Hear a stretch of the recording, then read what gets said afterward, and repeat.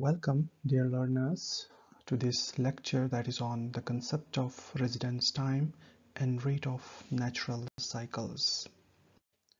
Before we delve into the residence time, we should know about the biogeochemical cycles, that is the cycling of the nutrients like carbon, nitrogen, phosphorus, sulfur, calcium, water. They get recycled from one form to another form, and that is known as biogeochemical cycles. And the portion of these nutrients which get stored in any form, in biological form, chemical form, they are called reservoirs. So now let's have a look on the residence time, or the time element in any natural cycles. So the residence time is a concept that describes how long a substance or a particle stays in a system. For example, how long carbon in the form of carbon dioxide stays into the atmosphere, or how long the carbon in the form of carbonic acid stays in the oceans or water. So there may be any kind of elements like nitrogen. They have different kind of residence time. Water, they have different kinds of residence time. So it is basically calculated by dividing the amount of substance in a system by rate of input or output of that substance. So here you can see this is any kind of system or reservoir wherein there are inputs, these two arrows, 5 for example, a number, and the output is 10. So input and output are total same. So here if we want to calculate the residence time, we have to divide the amount of element in reservoir, that is 20, for example 20 gigatons, divided by the flows in or out from the system or a reservoir, that is 10 gigatons per year, and overall the residence time is 2 years. So here we can calculate the residence time of any element.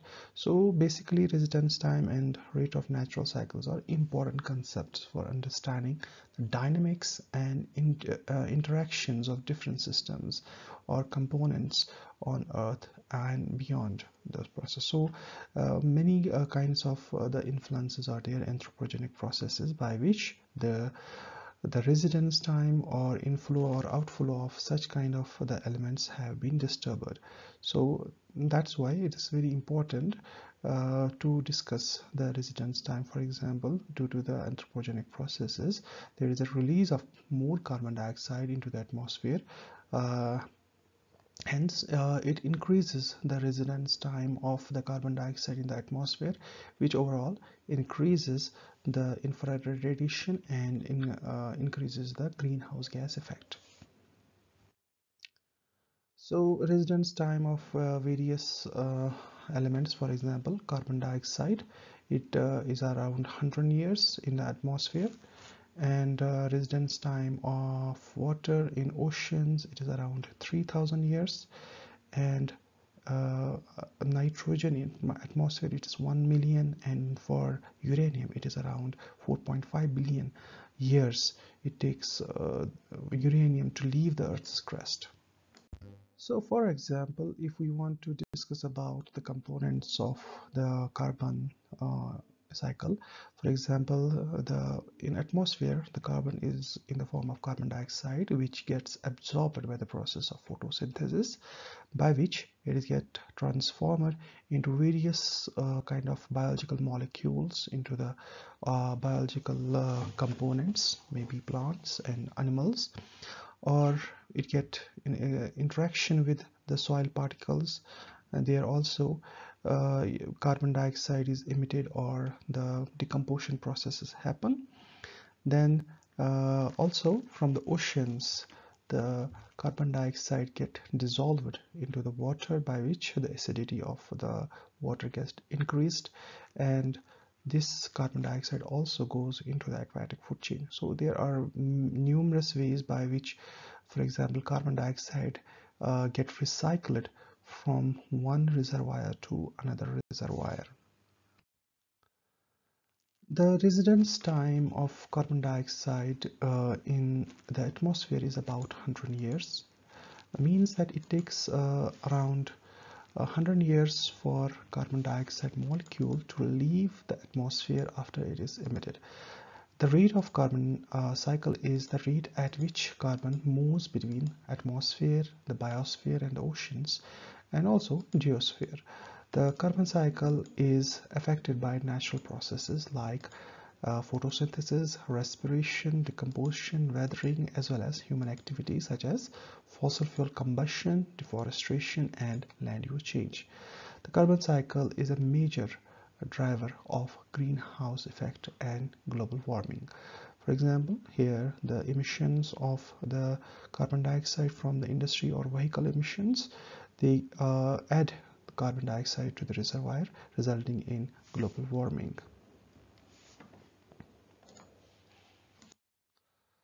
For example, if we take this carbon dioxide into consideration, the various flux to the atmosphere, they are from the plant respiration, soil respiration, for fossil fuel burning, deforestation, ocean solving, weathering, and there are many other processes. So if we take, for example, add all the components or influx of these uh, these influxes of carbon dioxide from these sources, it is around 231.6 billion metric tons per year.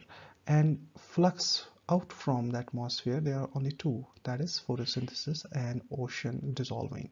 And the net is around 4 billion metric tons per year, means 4 million metric tons per year is the buildup of carbon dioxide into the atmospheric reservoir, which leads to the greenhouse effect, which leads to the global warming. The residence time of water, another example, is about 3000 years, meaning that it takes about 3000 years from water molecule to leave the oceans after it enters them. The rate at which water cycle is the rate at which water moves between oceans and the atmosphere. The land and the ice. The water cycle is influenced by natural processes such as evaporation, precipitation, runoff, infiltration, and transpiration, as well as human activities such as irrigation, damming, water withdrawal, and the water cycle is a key component of hydrological cycle and the climatic system.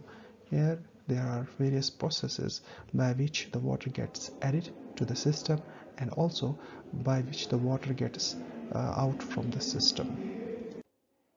If we talk about the average residence time of the water in various reservoirs, that is, in oceans it is around 3200 years, and likewise it reduces, and in atmosphere it's only around 9 days, means in atmosphere the water is only for 9 days, and from here it gets precipitated in the form of snow, rainfall. And likewise, the residence time of nitrogen in the atmosphere is around 1 million years. It takes around 1 million years for a nitrogen molecule to leave the atmosphere and enter it again. And there are various processes by which the by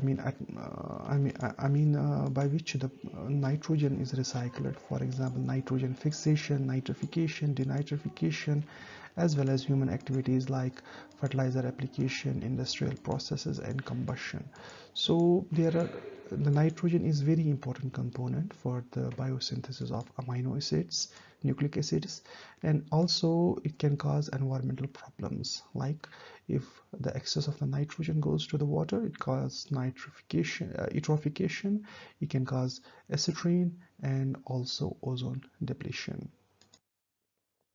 So how to calculate the residence time of water? So residence time of water can be calculated by rate of flow of water and divided by the volume of water. For example, if you want to calculate the residence time of water in a pond that has a volume around 100 cubic meters and overflow of 10 cubic meters per day, the formula here fits. the residence time is around 100 days. That means it takes 100 days for a molecule to leave the pond and enter it again.